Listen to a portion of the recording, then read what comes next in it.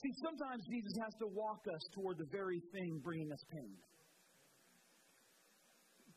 Now, I know we like to run. I know we like to reinvent ourselves. There's a thing that happens now in this generation called ghosting, where if someone brings you pain, you just cut them off like they never lived.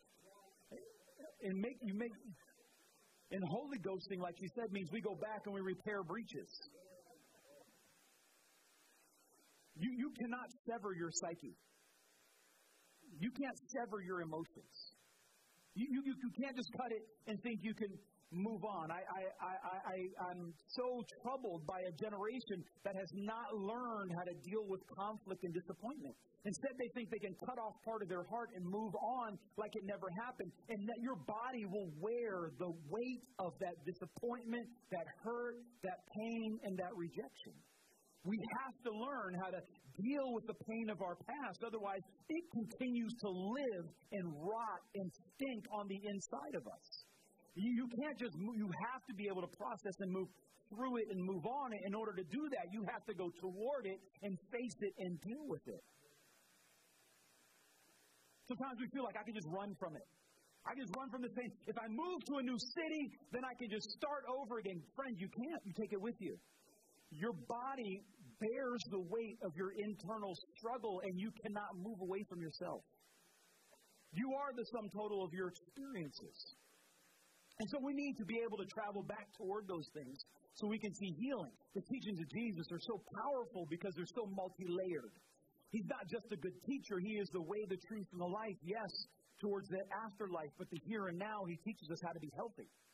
He tells us, listen, when you're so mad at somebody, you want to kill them, what you need to do is look at them and forgive. Why? You got to heal that internal anger. And the only way to do that is to release it to Jesus. It may take you 1,000 times to forgive that person before your heart is no longer bitter toward them. But bitterness is swallowing poison and hoping someone else gets sick. We have to forgive so that we can be healed. Sometimes we need to bless people we don't like. The lesson that God has taught me time and again, that we have to bless people in our comings and our goings. And we have to release people without gossip. This is a way of healing. But Jesus will cause us to walk toward our fears so that we see there's nothing there that really can harm us. Let me be very honest with you right now, and I don't know who this is for. The danger in the toxic nature of ghosting, of what people are calling cancel culture, to cut people off, is we dehumanize them, and we don't stay connected long enough to be healed of that trauma, and then it haunts us like a ghost.